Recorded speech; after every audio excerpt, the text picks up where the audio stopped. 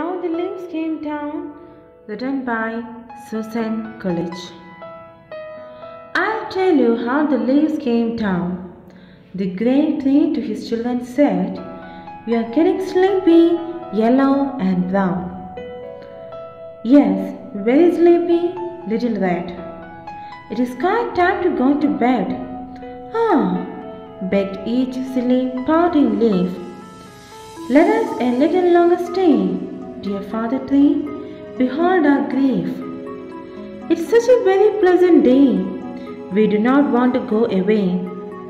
So, for just one more merry day, to the great tree the leaflets clung, frolicked and danced and had their way upon the autumn breezes swung, whispering all their sports among.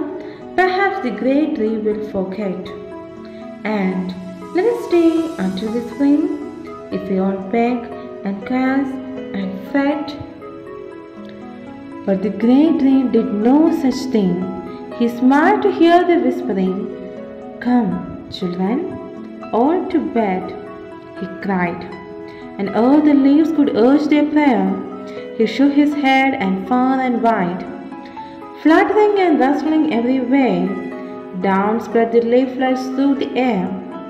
I saw them on the ground they lay, golden and red, a huddled swarm, waiting till one from far away, white bedclothes heaped upon her arm, should come to wrap them safe and warm.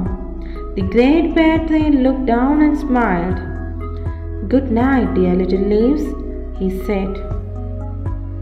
And from below each sleepy child replied, "Good night," and murmured, "It is so nice to go to the bed."